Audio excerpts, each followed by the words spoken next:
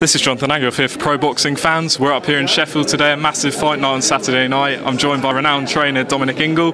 Dominic, two big fights that you've been training for. Kell, Brook against Luca, and Kid Galahad final eliminator against Morero. Let's start with Kell. You said, well, he's returned to the gym and you've had him since 9 years old. So has it been very natural, sort of, the return with him? Yeah, look, it's, you know, he's been in since he was 10 years old. They come and they go, they have fights and they disappear for 3 or 4 months, you know, and then they come back and train for another camp. So, you know, when he left, he'd only really been out of the gym for maybe 6 months up to that fight, and then he came back. Yeah, in total, he'd probably been out a year. But you know, it's not like he was missed in the sense that, you know, nobody ever thought he was going to come back. He was always welcome to come back any time. It was no big deal, to be honest. You know, we got other kids training for fights, and we were quite active. We got other kids, Liam Williams, Richardson. So it's not like it left a big gap. And sometimes people need to go on their own journey and find themselves. And I think that's what Kell's done over the last year and a half. He left, he had a fight, he got through the fight, and he's back in the gym. And it's not, you know, it's no big deal, to be honest. People like to make an argument out of a big story. There's a big fallout, but I've known him all his life, and I've had some of the best times with Kell Brook. So there's never going to be a fallout. It's people have a choice in life, and you have to respect what the choices are. Whether you think they're right or wrong choices, it's not really your opinion. It's theirs. It's their choice. So it was never an issue to me. I mean, knowing Kell as well as you do, is there anything new you've sort of seen to add since sort of the last fight? You can never add to a fight at 30 odd years old. Look, they know everything, they've been there. It's more of them being a bit wise, more wise themselves. And you know, he's probably learnt himself a lot of lessons in the time he's been away from the gym, and a lot of them lessons he'll just keep to himself. He's a quiet kid, really, and I think more than anything, he's just found himself. He's realised where he is in life, what life's all about. And you know, he's been at the top of his game, he's been famous, he's had all these angers on, and I think these last couple of fights, they've all disappeared, and that's what happens. And we have a conversation, and he said, you know, I've now find myself, you know, when I was coming through at 25, 26, and people like Johnny Nelson and Junior Witter were finishing their career, you know, that's where I am now. I'm coming to the end of my career. He says, I'm over the other side of the hill, I'm coming down the hill. And it's about keeping yourself relevant and keeping yourself safe. And, you know, Saturday night will be a big fight for Kell, because it's going to determine whether he can go on in boxing for the next 12 to 18 months or not. And we'll have to have a close look at him, and if he puts in an alright performance, then we have to measure that performance against the opponents he could potentially face. And there's a lot of young kids out there, there's a lot of killers out there, and at 34 years old, you don't want to be going against somebody who's 24 years old who's knocking everybody out. You know, it might be great for the fans, but you have to think about the fighter, and if you care about fighters, you don't sling them in them kind of fights. So, you know, we'll see. Let's just see what happens on Saturday night with Kell Brook. So from what you're saying, and it might sound obvious, but it's because you've known him so long. Do you see yourself as more of a trainer, more of a mentor figure? Training's more than taking. Listen, I've just had this conversation with somebody else interviewing me. Too much emphasis on people doing pads and fancy pad work. It's a load of rubbish. You understand? Being a trainer is more than telling somebody to go for a run.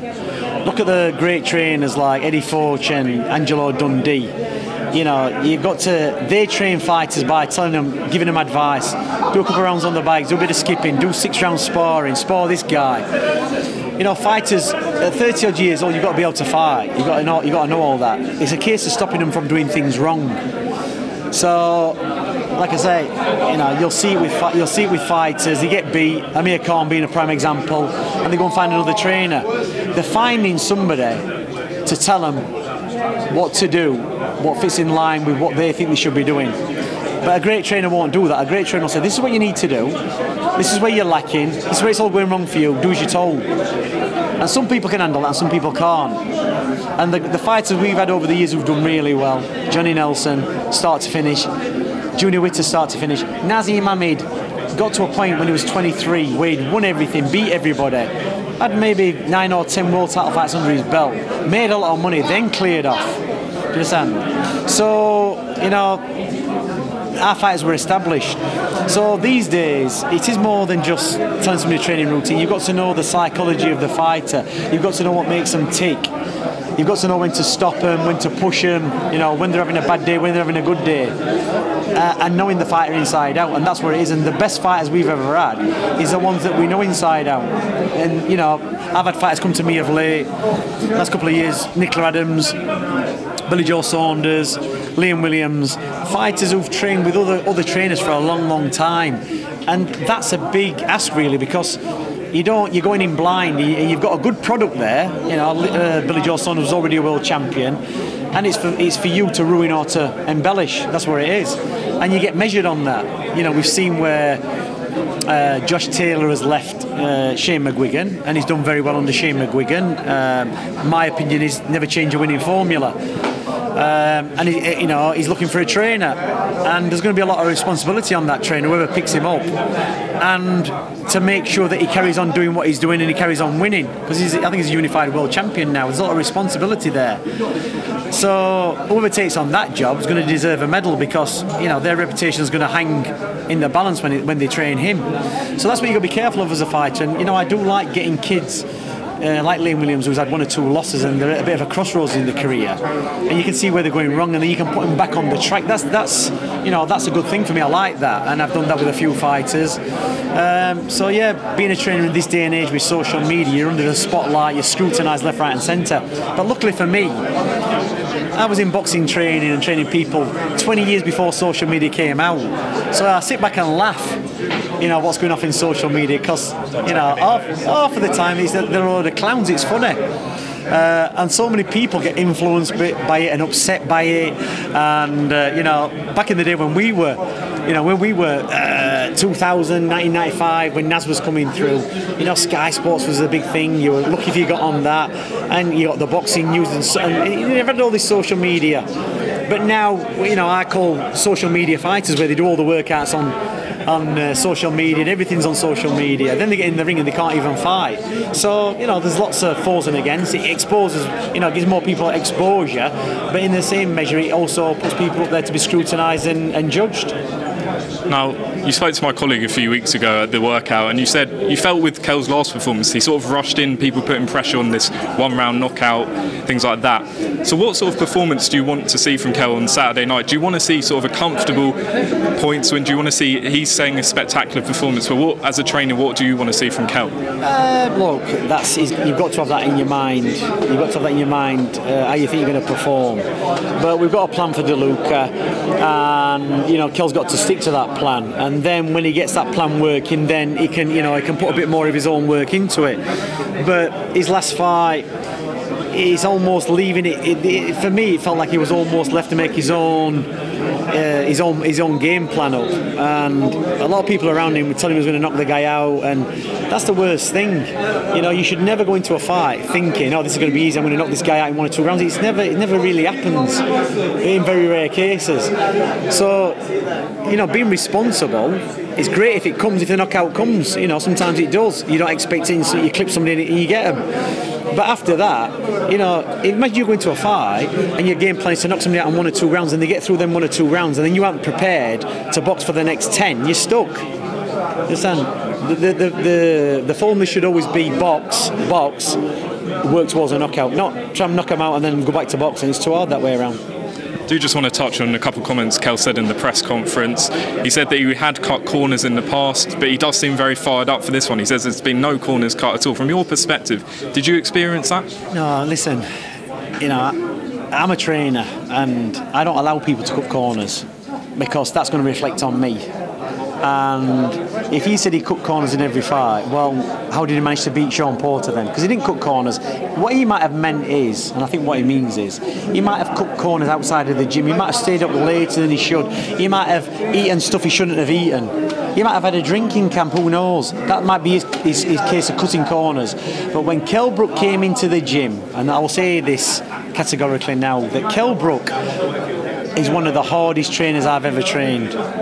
Not the hardest to train, one of the hardest working fighters, because when he comes in that gym, you had to kill him to beat him. So in his training in the gym, no, he never cut corners. It was a case of holding him back and stopping him from doing more than he should have done. he might have cut corners outside of the gym. You know what I mean? He might have had a Chinese takeaway. He might have had this. He might have had some chocolate. You know, he might have done stuff cutting corners regarding his weight and his recovery. But when he came into that gym, understand, from the day he came back into that gym when he'd won the British title from Barry Jones, he came in to be trained by me to fight Kevin McIntyre. From that day onwards, he's never cut corners in the gym. In his private life and his social life, maybe so, but never in the gym.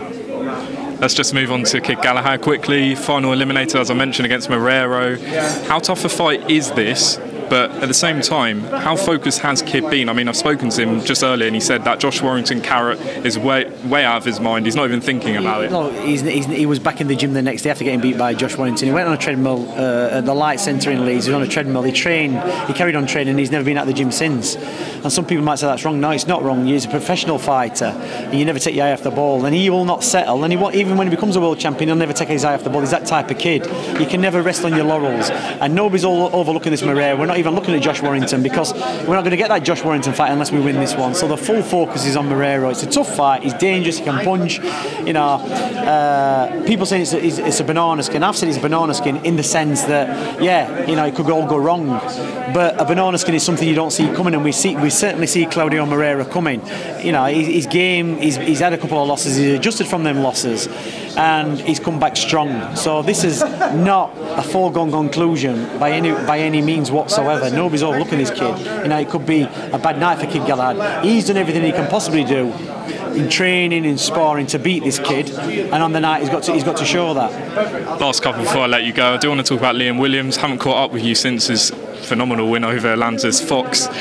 Big knockout. What can we see next from him? A world title shot by sort of the end of 2020? Same thing again. I don't know what's happening with Liam Williams in regards to that. All I know is he's back in the gym training. Like Atlanta's Fox, he was in the gym for a long time because nothing was nailed down. We were backwards and forwards with certain things. And I said to Liam, afterwards, the reason why you did so well in that fight, I can remember halfway through when there was no fight, and I was saying, oh, I need to have a week off. I think we're going to go away for a week on holiday. I went, no, Liam, stay, train.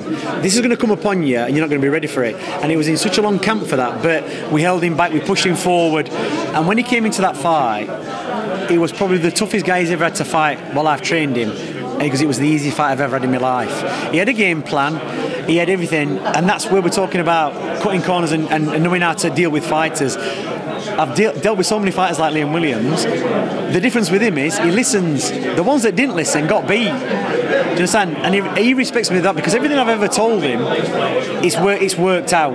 But he doesn't work without him sticking to the plan. So I was proud of his performance. He chopped that guy down, 6'5", had the height and reach advantage, and Liam Williams made him look like a novice. He did. Whatever's next for Liam Williams is he's going to fight, he's training, he's just waiting for some opponent to come along, and then we work to a game plan. But the minute he goes, I've never done this, I've never been in camp so early after a fight, apart from when I've trained with you, and that's where it's at. So we'll see in the next, it'll be a month or two before we know he's fighting, but he'll be ready. He'll be ready. And Robbie Davis Jr., first fight with him on March 7th. Another good kid, hopefully we can turn him around. He had a close fight with Ritson. Great kid, loves to fight, he's having a good crack in the gym, he's fitting really well, and hopefully we can turn his career around as well. I just want to get you a prediction for the big rematch coming up, Fury and Wilder. How do you see that one go? I'm always going to go with Tyson Fury. You know, he has been a bit, you know, I've been saying that, you know, consistency in fights is what matters, and Tyson's inconsistent, but you know, he's consistently inconsistent, but he always seems to pull it out of the bag when he comes up with a big fight. And I always think with Tyson Fury, he knows what he's doing, and he's always going to cause people like Deontay Wilder problems. It's just how much Tyson's got his focus on it. Do you know what I mean? It'd be interesting. I think Tyson's going to win, because he got nailed with one shot in that fight, what dropped him, and he climbed back up. For him, he's got to avoid that one shot. Deontay Wilder's going to try and throw more of those shots. And I think the more that Deontay throws those shots, I think the more Tyson Fury is going to counter back off him. But we'll see. I have no idea, but I'm going to put my money on Tyson. Brilliant stuff, Dominic Ingle. Wish you all the very best of luck for Saturday night. Thanks very much.